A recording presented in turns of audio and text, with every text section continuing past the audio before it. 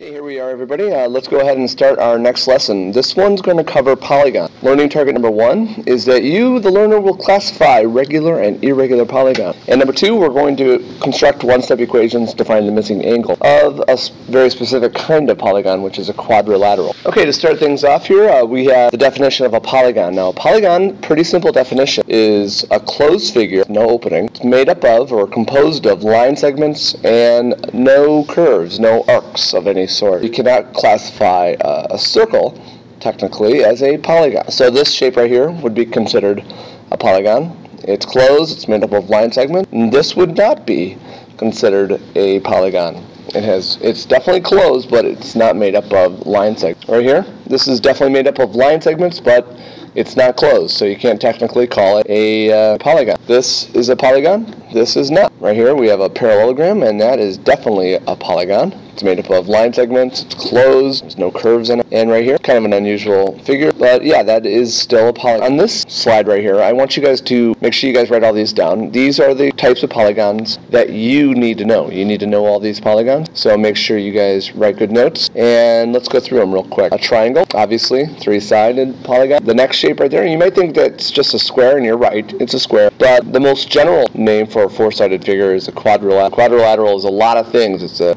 parallelogram, it's a trapezoid, it's a rhombus, it's a rectangle, it's a lot of things. A five-sided polygon is called a pentagon. Six-sided is called hexagon. 7 is heptagon. 8-sided is octagon. And then the 9 and 10 are called nonagon and decagon. Decagon is easy to remember because a decade is considered 10. Decagon would be 10 sides. So these 8 shapes are ones that you need to know as 6th graders. When you're finished with this lesson, you all understand what a pentagon is or an octagon. If I give you a number of sides, you can tell me what the name of the polygon is. Now, polygons can be pretty much classified into a couple groups. We have regular polygon right here, and all these shapes are regular. Now, what makes a regular polygon what it is that all sides and all angles are congruent. Usually, that's a one-to-one correspondence, which means that if all sides are congruent, you can probably bank on there being all angles congruent, and vice versa. The first triangle right here, that's definitely an equilateral triangle. All those sides are equal. This is a regular quadrilateral would be, of course, a square. All the sides are equal. This is a regular pentagon. All these sides are equal. And there's a lot of things you can take away from knowing that it's a regular shape. So knowing that all the sides are equal, well, if you know that that side is 7 centimeters, well, you can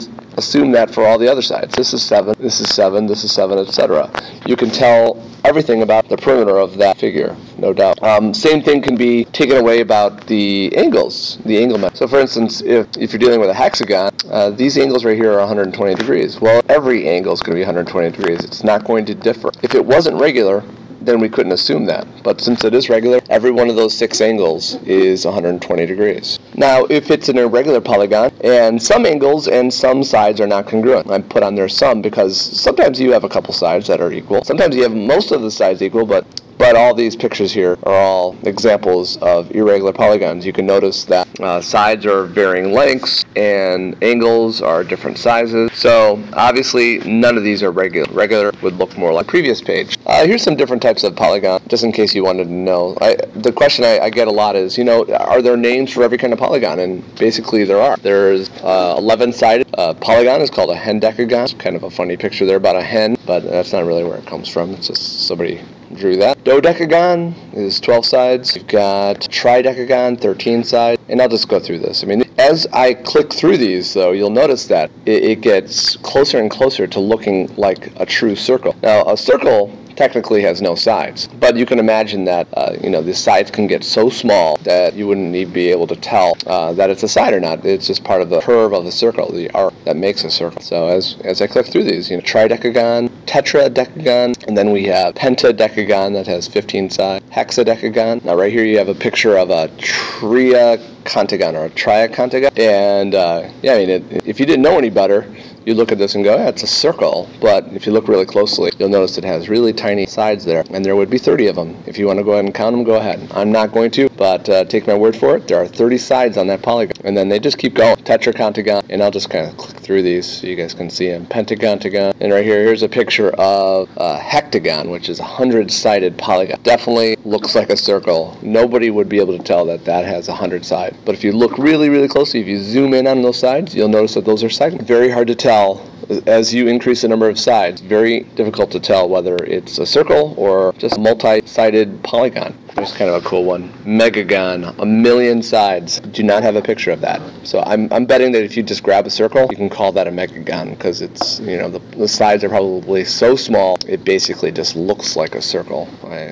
I would put a lot of money on that. Now, another thing I want you guys to be able to do is figure out the missing angle in a quadrilateral. Now, before you figure out the missing angle of a quadrilateral, you need to know how many degrees are in a quadrilateral. Unlike a triangle has 180 degrees. A quadrilateral has 360 degrees. No matter what kind of quadrilateral we're talking about, it will always have 360 degrees. So what we're going to do is we're just going to set up an equation and put all these terms together. Here's x, and then we're going to add 63, and then 144, and then 9. And then what we're going to do is we're going to set that equation equal to the number of degrees in a quadrilateral, which is 360, not 180. 180 is for a triangle, so equals 360. Second step is just to kind of put together your constants, and those are called your like terms. So then you get x plus 297 equals 360, and then just use inverse operations to solve it. And you get x equals 63 degrees. Now that pretty much covers it for this lesson. It was pretty simple. We just kind of talked about the kinds of polygons there are.